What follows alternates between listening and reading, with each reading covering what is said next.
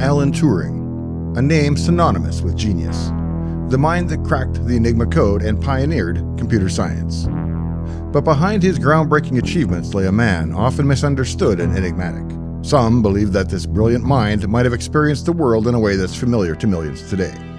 Autism, a neurodevelopmental condition that affects how one perceives, interacts, and communicates with the world.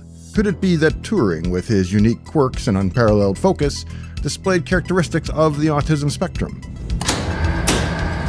Today, we journey into the mind of Alan Turing, exploring the tantalizing clues and observations that suggest a perspective of the world that, while different, led to innovations that changed the course of history.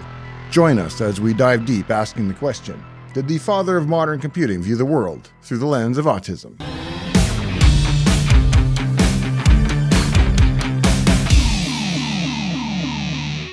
Hey, I'm Dave. Welcome to my shop. In the annals of history, there are names that resonate with innovation, brilliance, and mystery.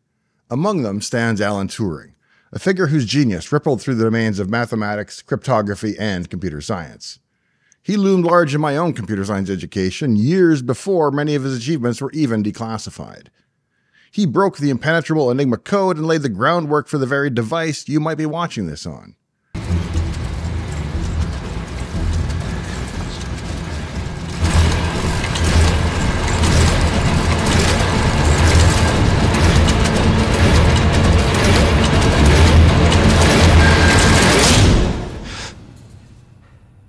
But as with many historical luminaries, Turing's persona was as complex as his groundbreaking algorithms.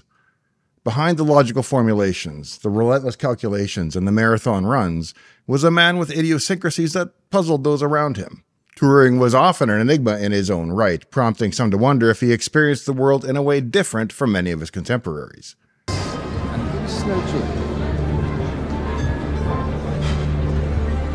Enter the realm of autism, a neurodevelopmental condition influencing social communications, interactions, and often accompanied by specific, intense interests. In the modern age, we've come to understand and appreciate the vast spectrum of autism, celebrating the unique ways in which neurodiverse individuals perceive and influence the world. But in Turing's era, the understanding was limited and the terminology different and the acceptance scarce. In fact, the term autism itself only dates back to papers published in 1943, and the reality is that there is no credible way to diagnose a dead person with any neurological condition. Short of DNA testing, I suppose, but there's no DNA testing for autism. Still, as I read the details of Turing's life and I saw the portrayal rendered by Benedict Cumberbatch in the Imitation Game, I became convinced that I myself share many of the same idiosyncrasies as Turing had. And most of my own can be attributed to my autism. While I hadn't defeated the Germans of late, his intense focus, singular interests, social challenges, and dedication to problem solving that could be deemed obsessive, and I saw many parallels. As we trace the footprints of Turing's life, we find intriguing intersections of behavior, focus, and passion that align with what we now recognize as the traits of the autism spectrum. The quirks, the patterns, the routines, the obsessions. Could they be more than just the eccentricities of genius? Could they be indicative of Turing's neurodiversity?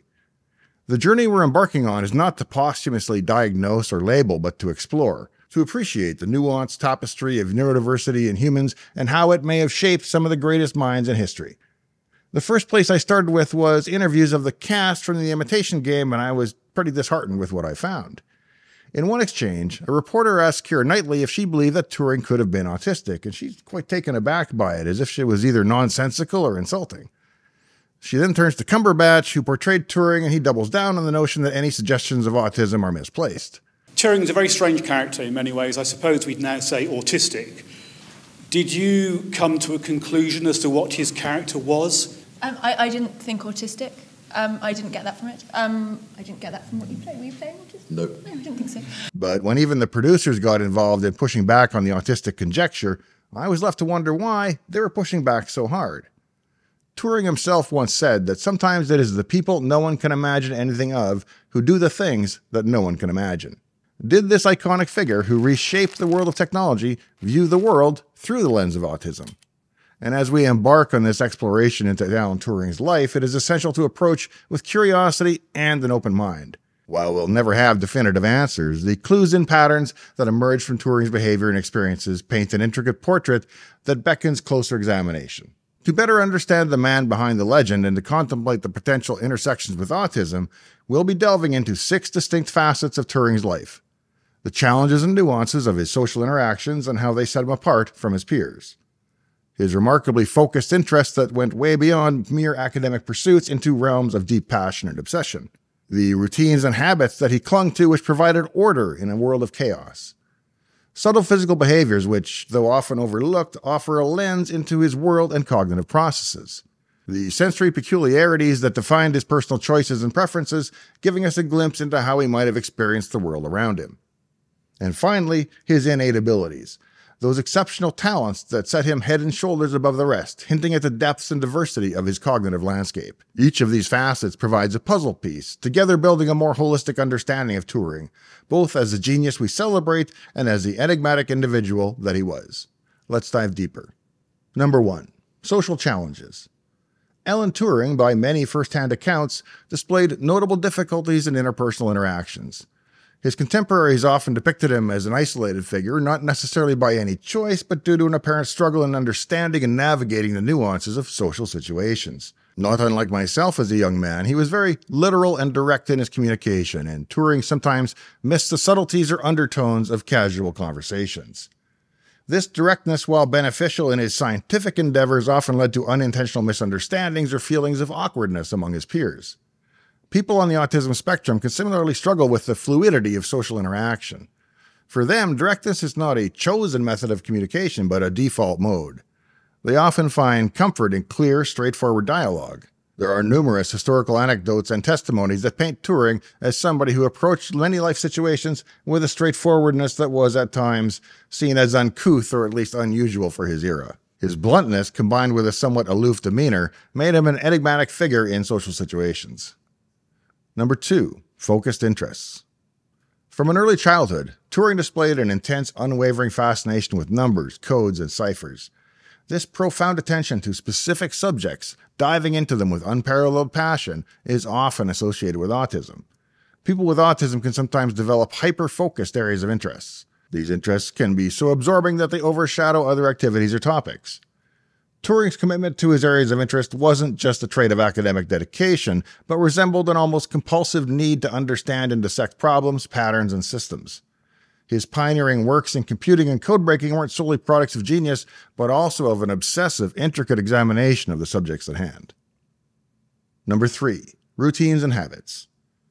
Alan Turing, like many people with autism, found solace in routines and specific habits. There is the well-documented instance of Turing chaining his mug to a radiator to ensure it wouldn't be misplaced or taken.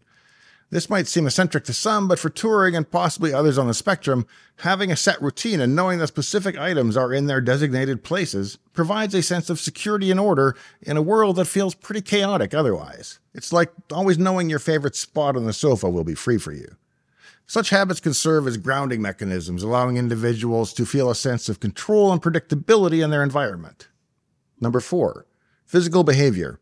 Repetitive behaviors, sometimes referred to as stimming in the context of autism, are common coping mechanisms to deal with overwhelming situations, emotions, or sensory inputs.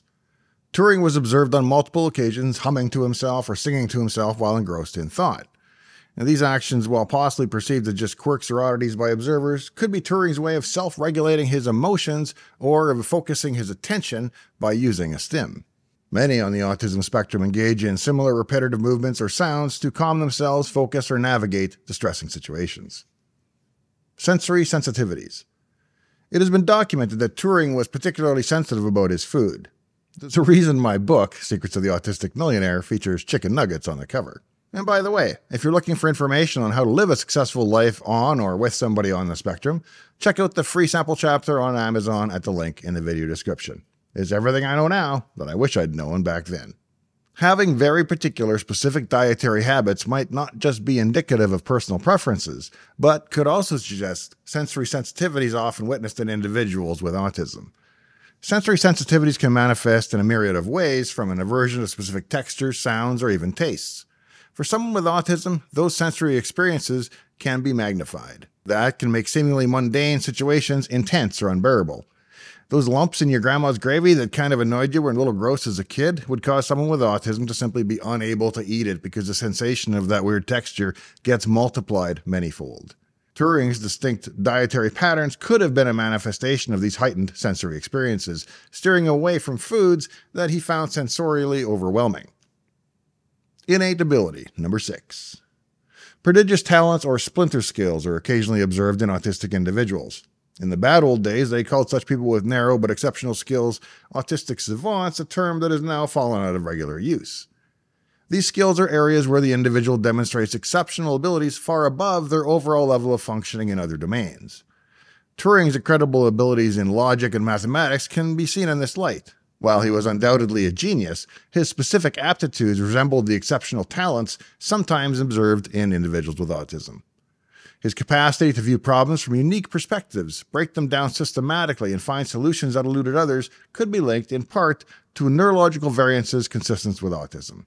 In exploring these points, it's crucial to reiterate that these are observations and speculations based on historical accounts and are not definitive diagnoses by any stretch. The complexity of human behavior, especially in historical figures like Turing, means that any posthumous analysis should be approached with respect and caution. So what do you think? Do you believe Turing could have been on the spectrum, or am I just seeing what I want to see where I want to see it? Perhaps, having autism myself, I'm too close to the problem. So let me know in the video comments, as I really do make an effort to read every one. Remember that I'm mostly in this for the subs and likes, so if you enjoyed today's episode, I'd be honored if you consider subscribing to my channel. Do make sure to turn on personal notifications if you want to see my future videos. Thanks for joining me out here in the shop today. In the meantime and in between time, I'll see you next time, right here in Dave's Garage.